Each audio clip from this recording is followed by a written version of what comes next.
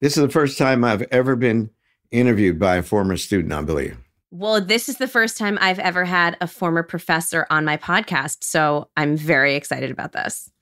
You know what I remember? I remember you walking with me after class back to the house. I love that. I really did. It was so sweet. And I said to myself, this is the way pedagogy should be, you know? Henry Louis Gates Jr. is one of the most influential scholars of Black history and literature in the United States. He's the director of the Hutchins Center for African and African American Research at Harvard University, author of more than 20 books, and creator of more than 20 documentaries, host of the groundbreaking genealogy series Finding Your Roots, and, as you just heard, my former professor. But he's also really America's professor, and his work is foundational to how Americans understand race as part of our shared national story. He's won an Emmy Award, a Peabody Award, and an NAACP Image Award, all for his documentary series, The African Americans, Many Rivers to Cross. And now he has a new book, The Black Box, Writing the Race. It's a literary history of how we understand race in America and tells the story of Black self-definition through writers, from Phyllis Wheatley to Frederick Douglass to James Baldwin, who have used literature to build Black identity in the face of racist oppression. Throughout our conversation, I was reminded of how Professor Gates really is always looking for that teachable moment. He opened up about what it was like to grow up in West Virginia in the early years of school desegregation, why Finding Your Roots became the show it is today, and how his genealogical research has taught him that all of us are more alike than we are different. I'm Charlotte Alter, senior correspondent for Time, and this is Person of the Week.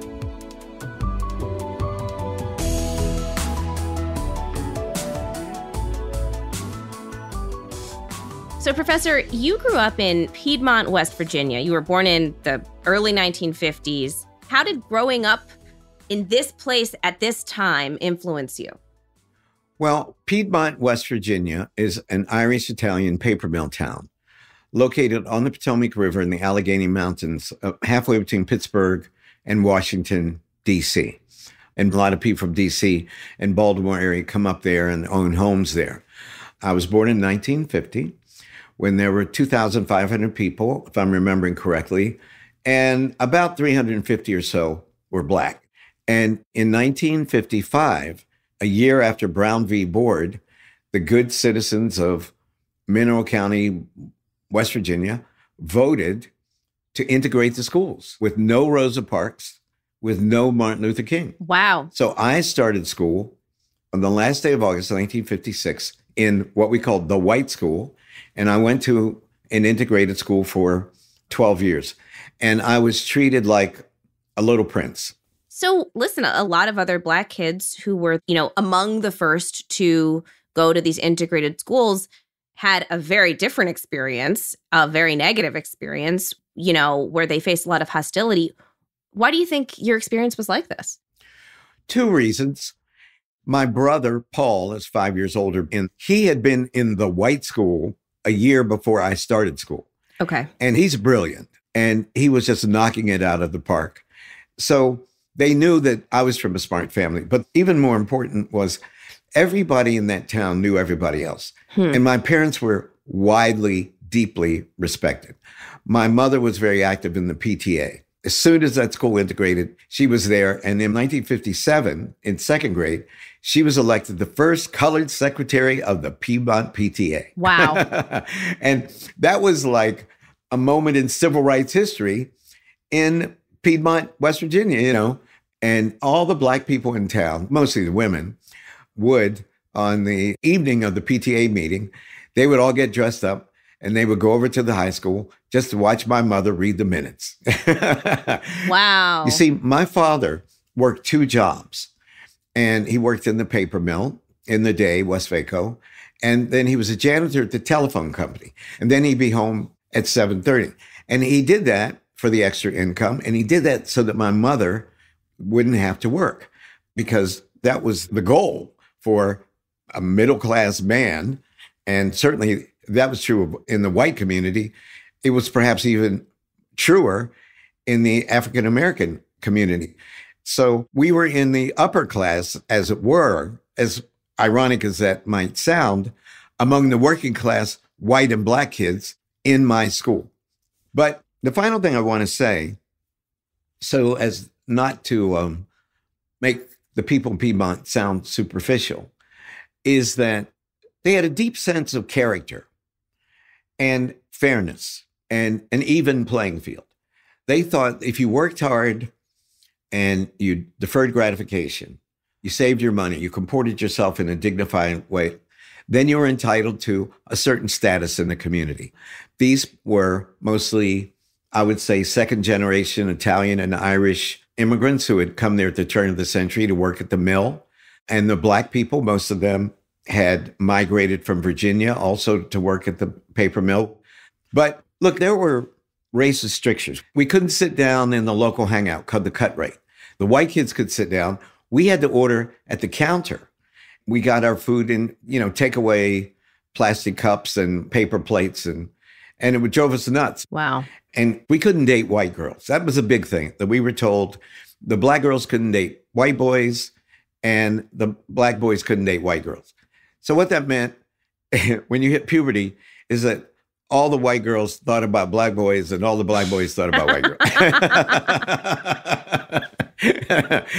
So you were really growing up in the midst of some of the most consequential moments of the civil rights movement. How much did you know that you were growing up at this really pivotal moment for Black Americans? Keenly aware.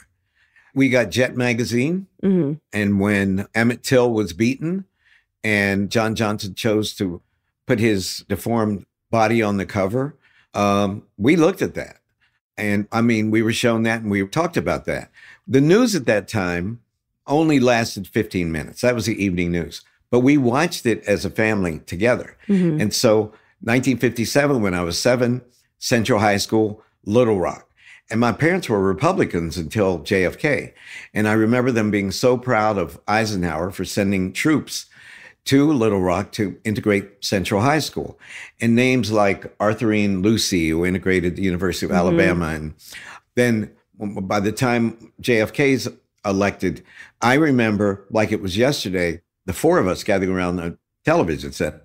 The civil rights movement was unfolding like a panorama right outside our house, or outside virtually, And so we talked about it all the time. And then, of course, when JFK was killed, that was just horrible for us as Black people and us as citizens of Mineral County. I mean, everybody loved JFK.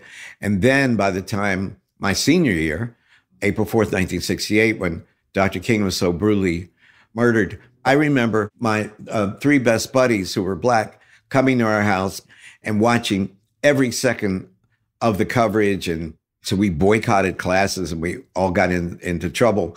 But we talked about civil rights all the time because I was reading Ebony magazine and there would be book reviews, like of the autobiography of Malcolm X or Man, Child in the Promised Land or any of James Baldwin's work. And I would order these books through the Book Club of America. And I would get them. I would read them. My dad would read them. And then my buddies would read them because these were not in our school library by and large.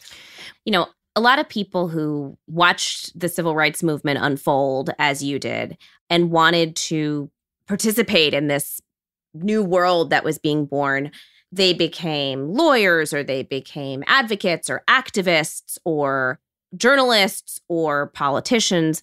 Why did you decide on academia as sort of your path forward? Well, I was raised to be a doctor.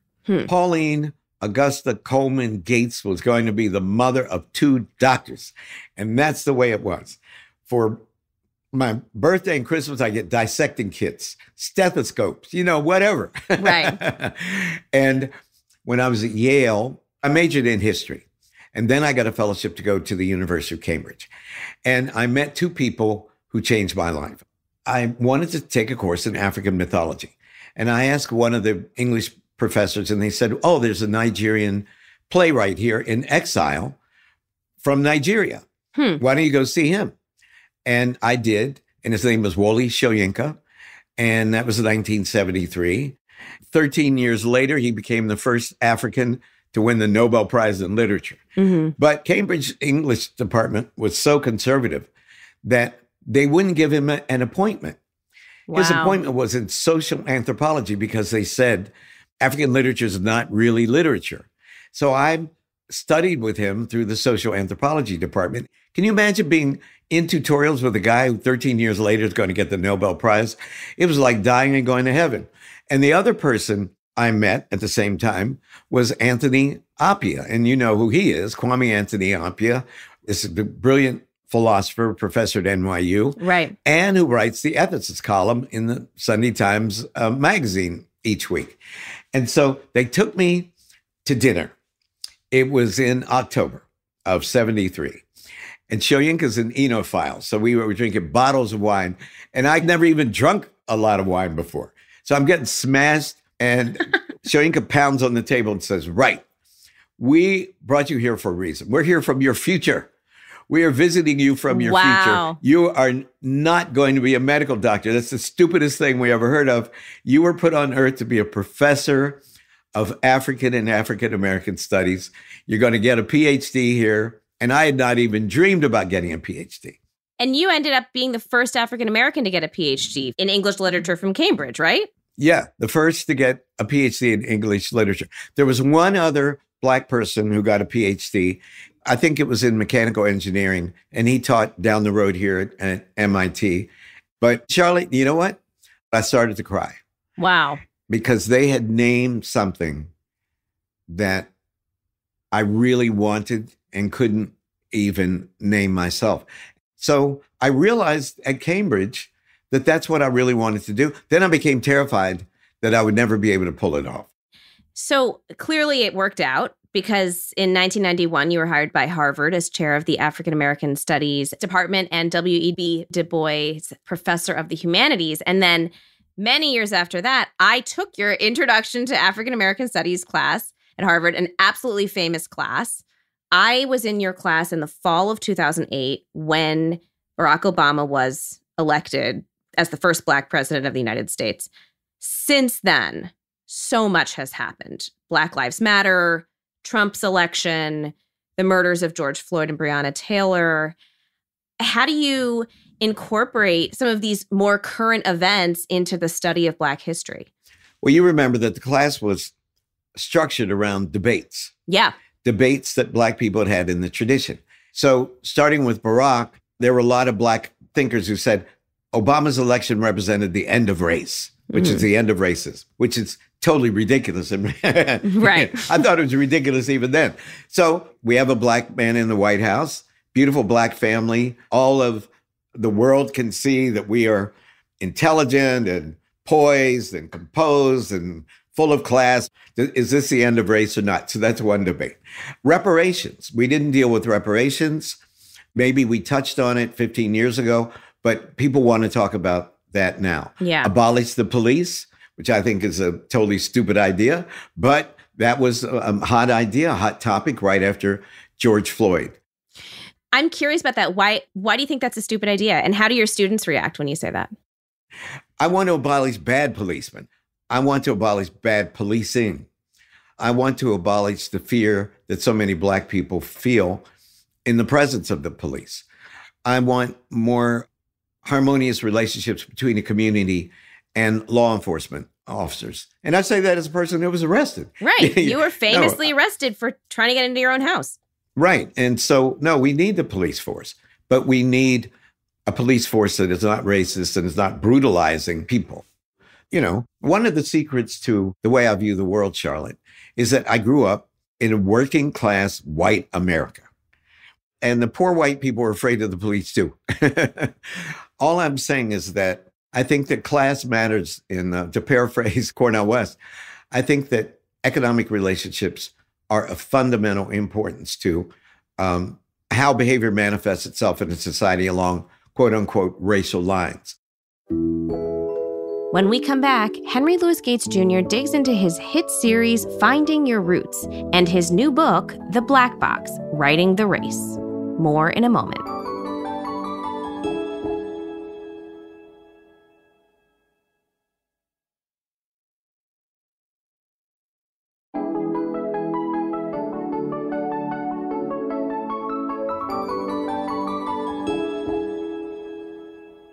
I have to ask you about Finding Your Roots, which is such an interesting show. And you've always had this kind of curiosity about genealogy. I'm curious, are you finding that learning about their own genealogies helps people see themselves in American history? That's a great question.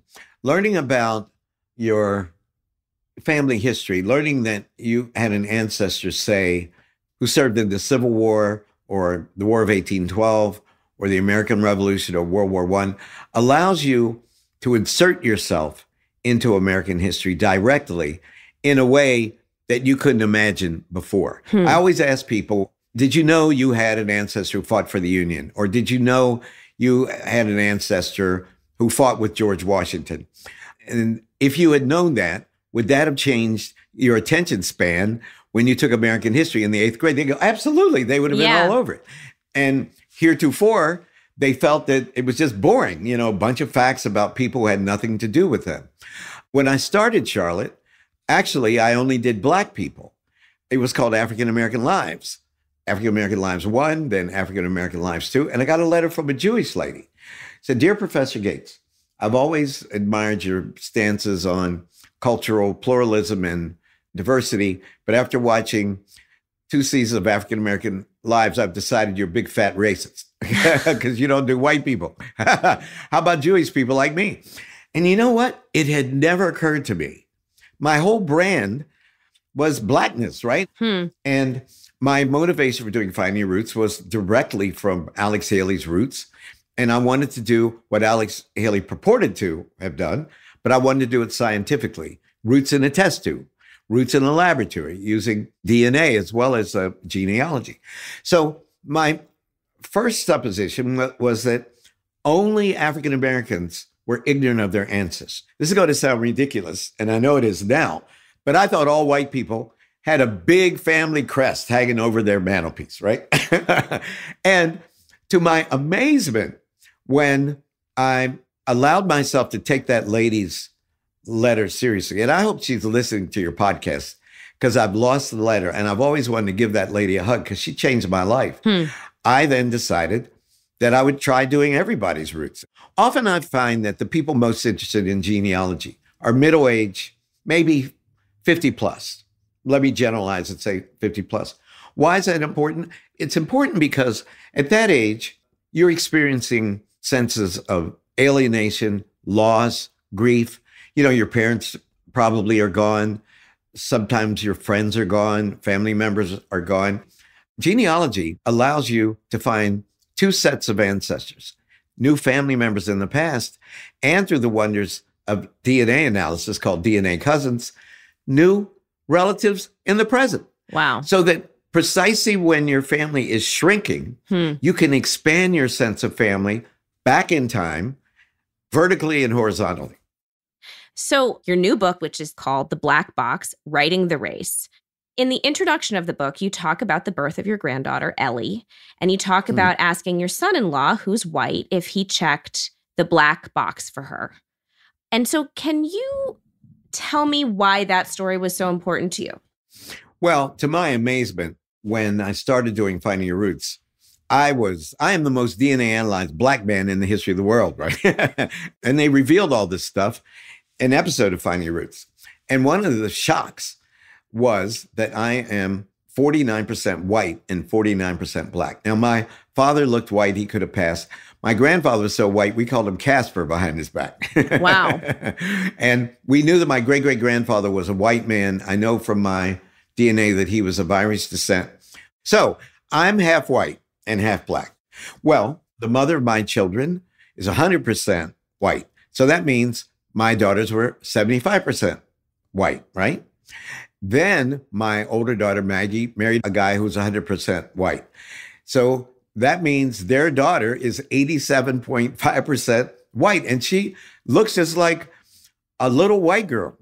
And there's no way that anybody would know that I am her grandfather.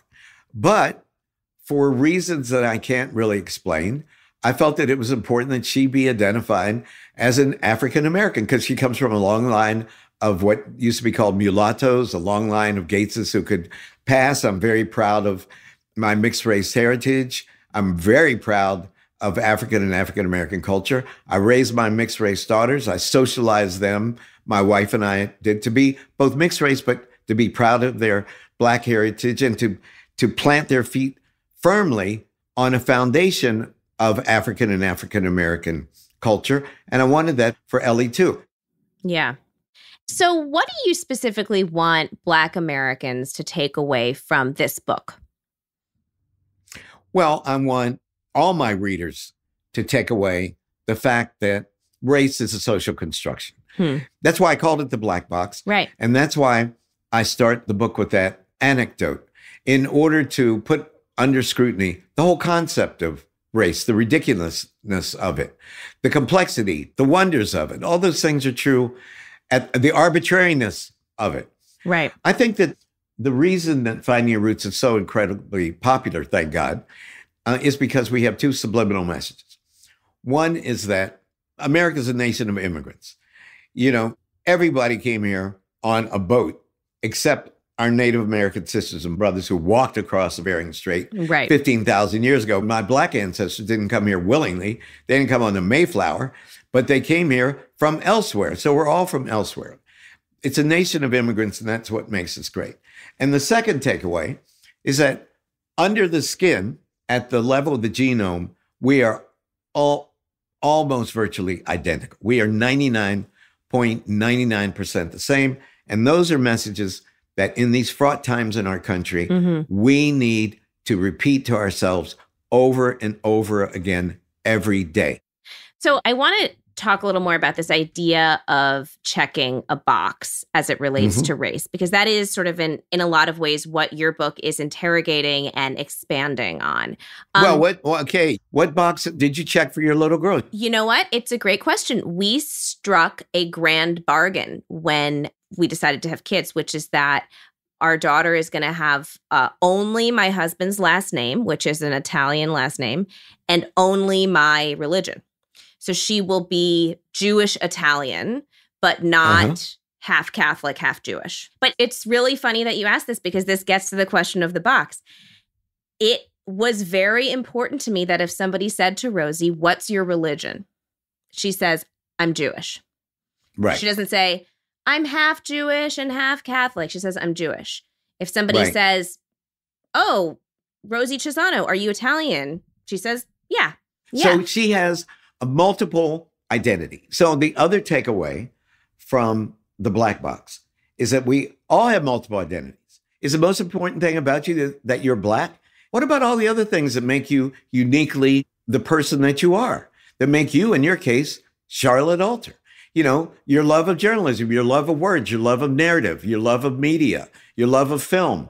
I think that being Black is important, but if you want to know why I am like I am, you go to Piedmont, West Virginia, and you'll say, now I know. That mountain culture, right? The motto of West Virginia is mountaineers are always free. Growing up fishing and hunting and growing up in that environment shaped who I am. So I want to get back to this idea of the black box because it's your latest book and it gets into some of these broader questions that I think our society and our nation is debating right now, particularly when it comes to affirmative action. And obviously the Supreme Court just ruled to end affirmative action. So how do you balance those two things? Like, how do you think about the black box in the context of affirmative action, which literally involves checking a box saying that you are Black? The class of 66 at Yale had 6 Black guys to graduate. The class that entered New Haven hit Yale's campus in September 69, right? A year after MLK was killed, had 96 Black kids. Wow. And that's the year Yale went co-ed. Now, without affirmative action, I wouldn't have gotten in. Now, I think that I'm a pretty smart guy and I always got straight A's. But if you look at the class background of the 6 black guys who graduated from Yale, their fathers were doctors and lawyers. They were well connected, okay? It wouldn't have ever made it down to me in Piedmont, West Virginia.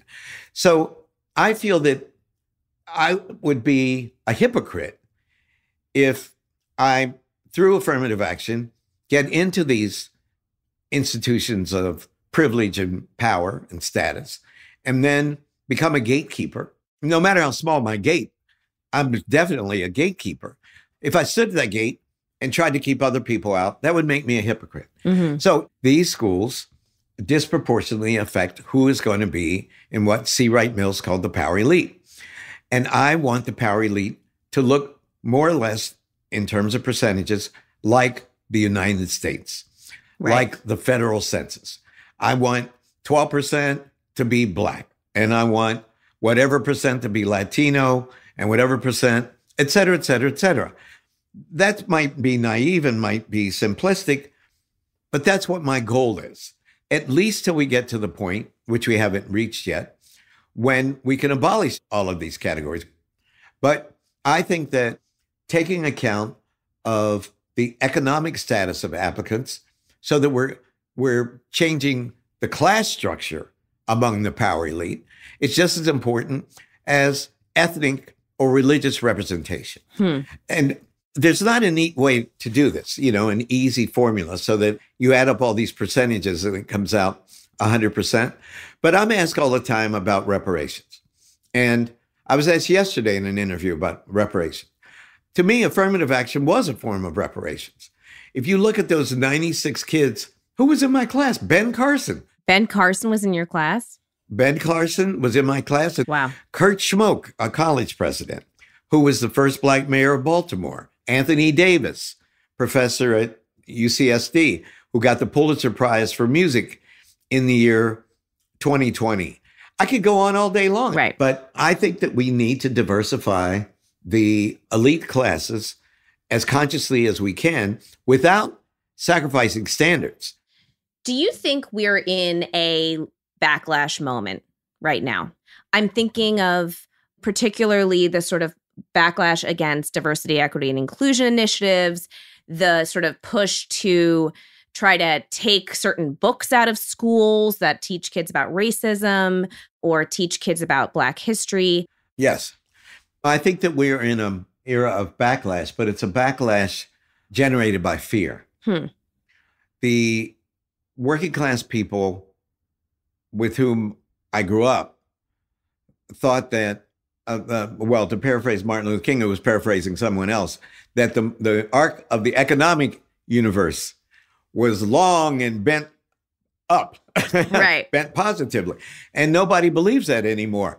And in my town, the paper mill that provided everybody virtually with a good life is not only gone. Someone sent me literally 3 days ago a photograph, and it was the mill. The physical plant had just been destroyed. Wow. And, it made me very, very sad. And it symbolized concretely what had happened economically, materially, spiritually to my wonderful little hometown. So when you feel that the rug has been pulled out from under you, that all of the certainties that you were raised with are gone, and you look around and you see there are all these Latino migrants and all these Black people, you can't watch a commercial on TV without seeing an interracial couple. And then regular people say, what the hell is that about? So what happened to good old white America, So people lash out because they're afraid. And you can't assuage someone's fears by bullying them. You have to speak to their fears. So under those conditions, two kinds of leaders arise.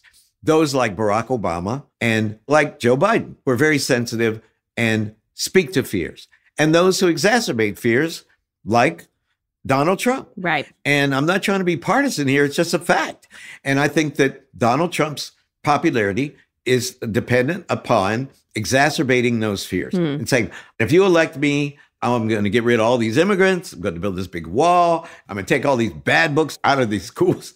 And I'm going to make life like it was in the 50s when you were watching Ozzie and Harriet and Leave It to Beaver. And a real leader would say, ladies and gentlemen, I love that world. That world produced me, but that world is gone. Professor Gates, thank you so much for being here. I can truly say, as one of your former students, it's been such an honor talking to you about finding your roots, about your own genealogical history, and your new book, The Black Box, Writing the Race. But now, I want to ask you some questions about your everyday life in a segment we like to call The Last Time. So, when is the last time you spoke to your granddaughter, Ellie? 2 weeks ago. How old is she now? 9. And I see her about every other week. We have a third floor. Oh, nice. Above ground. Mm-hmm. And there's a room that was going to be my billiard room because I love to shoot pool. And I, for years, have fantasized about having my own pool table and billiard room. And you know what, Charlotte? It was colonized by that little girl, and it is now Ellie's room. And it's full of Princess so-and-so's pink tables and pink castles and all kind of Barbies. And wow, R.I.P. your billiards room. yeah, I lost that battle. So when's the last time you saw a movie in the movie theater? Oh, Oppenheimer. Okay. When is the last time you sat down in your kitchen to write? Oh, today. I do every day. Every single day. I'm at my kitchen table. It drives my wife crazy. You know, I have a beautiful study on the second floor, and she has a beautiful study. And it's like a museum because I'm like a sunflower, heliotropic. And this is the place that's most flooded with light in our home. And that's where I go. Every day. Wow. When is the last time you gave a student advice? Today. And last of all, I understand your wife is also a historian. When's the last time you and your wife argued about a moment in history? Every day. Like what? Like what are some of the arguments? I'm trying to think about what we argued about yesterday. She's a Cuban citizen, and she is always comparing the rise of fascism in post-war Soviet Union with what we're experiencing in this country today. Oh, interesting. And so I'm always pushing back. And the other thing that we disagree about is that she grew up in a communist country, and her parents were very radical left. They thought Fidel Castro wasn't radical enough. And so she interprets everything with an economic analysis first and foremost. And I, probably like you, because we're Americans, tend to think of race, religion, ethnicity first, with economics trailing behind. Our leading propositions are different. And it makes for fun. I love arguing with her. Yeah. I learn a lot. She's tough. She's stubborn. You know, that makes for a great dinner party, you know, with just the two of us. Thank you. Well, it's such a joy to talk to you again. I really appreciate it so much. I hope we can keep in touch. I hope this won't be the last time we chat. Anytime. And keep watching Finding Your Roots. I will. I will.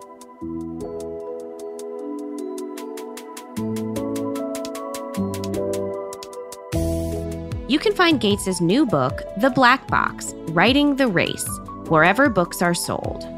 Thank you so much for listening to Person of the Week. If you like what you heard, don't forget to subscribe wherever you get your podcasts, and we'd love to hear from you. So send your tips or thoughts on our show to personoftheweek@time.com. I'm Charlotte Alter. See you next week. Person of the Week is hosted by Charlotte Alter. It's produced by Nina Bisbano and Allison Bailey. Our senior producer is Ursula Summer. Our story editor is Katie Feather. This episode was mixed by Rebecca Seidel. Our theme music was composed by Billy Libby. Joseph Frischmuth is our fact checker. Person of the Week is a co-production of Time Studios and Sugar 23. At Time, our executive producers are Dave O'Connor, Michael Erlinger, and Sam Jacobs. At Sugar 23, our executive producers are Mike Mayer, Michael Sugar, and Liam Billingham. Sasha Matthias is the head of audio at Time. You can find us online at time.com/personoftheweek and wherever you get your podcasts.